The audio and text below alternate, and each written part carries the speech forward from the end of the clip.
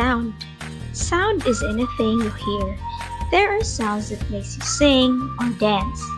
It can be heard everywhere, like the sounds of drums, dogs, horns, and many more.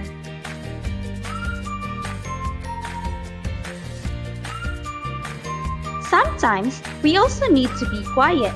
Silence is the absence of sound. It means you do not hear anything, just like a sleeping baby and in the library. Being silent in some places shows respect for others around you. There are lots of sounds around us. Sometimes we heard only one sound, but most of the time we heard a repeated sound.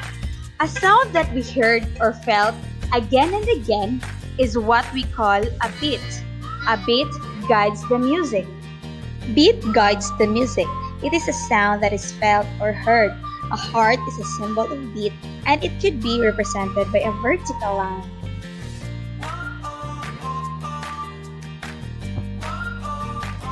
Again, a heart and a vertical line represents one beat.